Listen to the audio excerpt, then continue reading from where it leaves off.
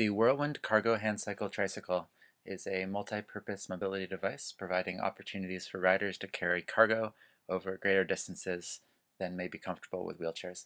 This video is an assembly instruction video. Unpackage and check the parts list. On the left there is a mainframe chassis, the rear, and the front on the right. We have the toolkit, which has a pump, tire lever, glue, patches, and customized wrenches.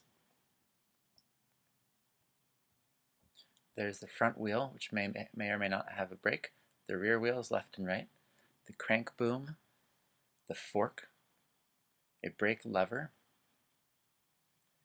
the left and right cranks with hand grips attached, chain, stem quill. There's a lower chain guard, there's springs for the centered steering and the seat, there are clamps for the seat and the brake, there's hardware for the brake. This is the seat, this is the brake, which may come as one piece. The brake lock is attached. This is the backrest, and right behind it is a backrest ladder. That's for backrest height adjustment. Here we have the seat base. This is the backrest cover, and inside is the tension adjustable backrest, which should be pre-installed on the backrest canes. These are accessories. On the left is a cargo bag. This is an under seat cargo box that's red. This is the front rack. This is a rear cargo box, the large blue box. The smaller blue box is the front cargo box. This is the front fork. The headset bearings are installed. The bottom set ring of bearings should make sure that the ring is on the bottom so that the bearings can spin freely. Install the fork with the bearings and grease, and locate the centering spring before you install the top. You can use a screwdriver to help install the centering spring. It's easiest if you hook it in the orientation shown. The screwdriver helps stretch the spring so that it can be attached. Slide the fork up so that the bearings rest, and install the second set of bearings with grease. Here it's shown already installed into the top cup. So when you install it, make sure that the bearings with the retaining rings are installed correctly such that it spins freely without rubbing on the metal. Next, locate the locking nut for the headset and the washer. Get the washer on first, and then the lock nut, and install it.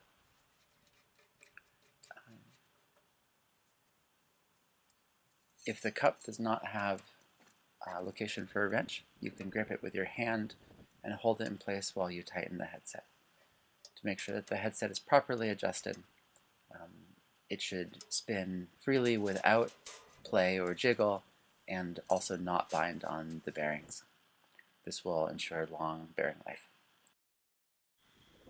To install the front chassis and the rear chassis together, locate the nuts, bolts, and washers. Position the plates so that the holes line up.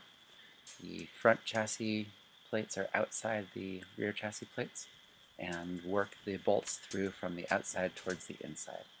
This can be a little tricky, so use a screwdriver, a soft mallet, or several people, and move it up and down in order to get those holes lined up if needed.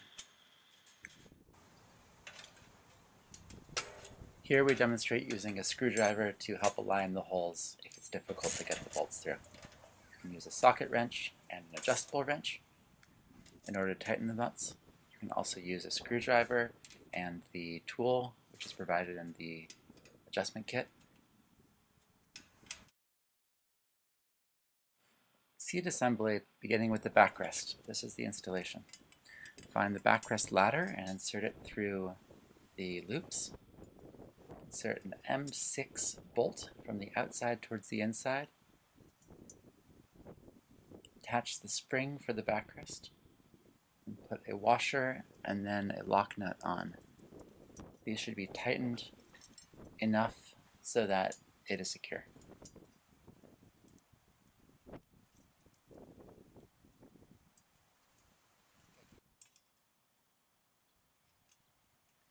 To install the backrest ladder to the seat, Use an M8 bolt. Install it as shown with a washer and a nylon lock nut as well. This one should be made tight and then backed off slightly so that the seat ladder can still move against the seat. To install the backrest to the seat, use another bolt, insert again, use a washer and a nylon lock nut.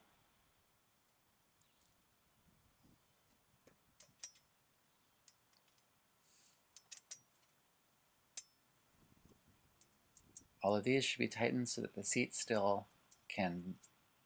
backrest can still move, can still rotate, but everything is secure.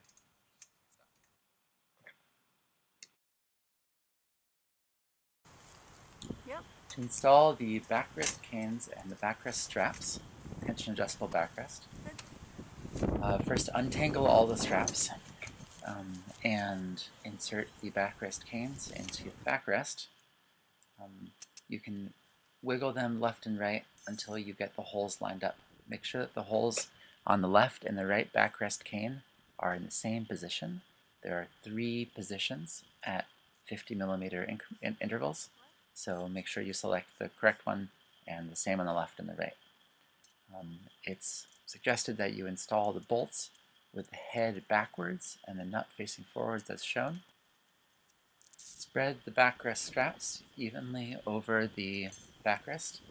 The number of straps above and below the various features will differ depending on which height position the backrest is in.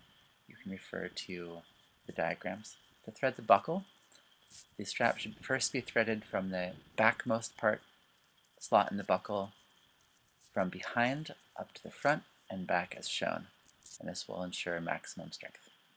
This is an image of the final assembly. To put the cover on, position it with the wings on the front position. The logo should be on the back. These wings get wrapped around the backrest canes, and with the Velcro, the hook and loop, they are secured.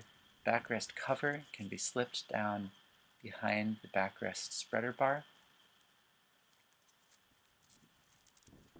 And at the bottom, fasten the tabs with a piece of Velcro that hold the front and the back cover together. This is the same installation as the Rough Rider, with the exception that the straps are interfacing with different parts of the trike. The seat can be set up in different configurations for low and high, depending on the position of the seat clamps.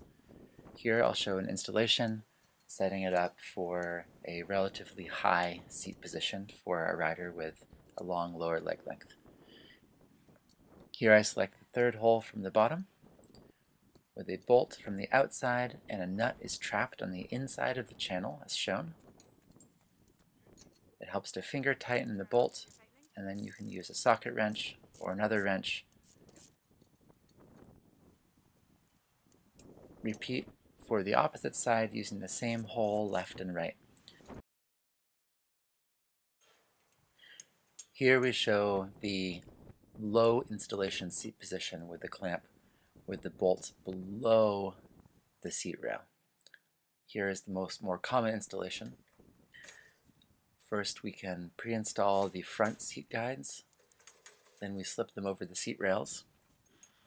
For this higher seat position, we are using the seat clamp with the bolt above the seat rails.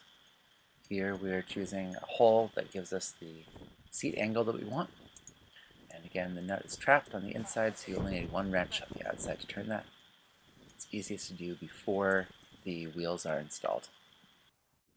Install the seat base, which is also a cushion, with the guides installed as shown.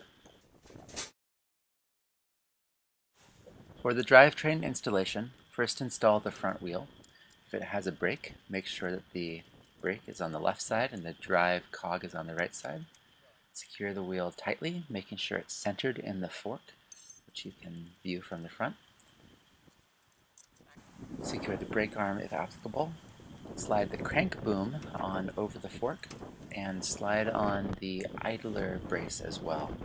You can secure it at the height desired with the quick release or bolt. Also secure the crank boom on at this point using the bolts, and you might need to adjust it to make sure that the angle is right later on.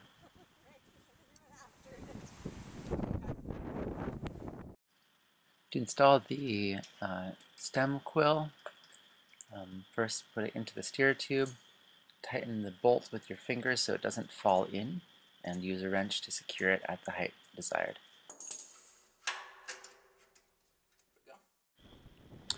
For the right side drive, make sure that the groove in the bottom bracket spindle is lined up with the bolt, and on the non-drive side you have an option of either putting them in phase or out of phase. In phase is your hands together moving, out of phase is your hands moved opposite. Many riders prefer in phase together for smooth level ground and out of phase for rough terrain. Make sure you tighten these bolts very securely with a 17mm wrench. If the chain is tangled, make sure to detangle it into one loop before installation. To install the chain onto the trike, it's easiest, in my opinion, to first install it over the top crank and then over the cassette on the wheel. Then take the back side of the chain and loop it over the idler. Then tension the front idler brace against the torsion spring, and make sure that you have enough tension to hold the chain securely. It's usually about 1.5 turns. Here's another view for the installation of the chain. First installed over the top crank chainring, then installed over the cassette on the front wheel.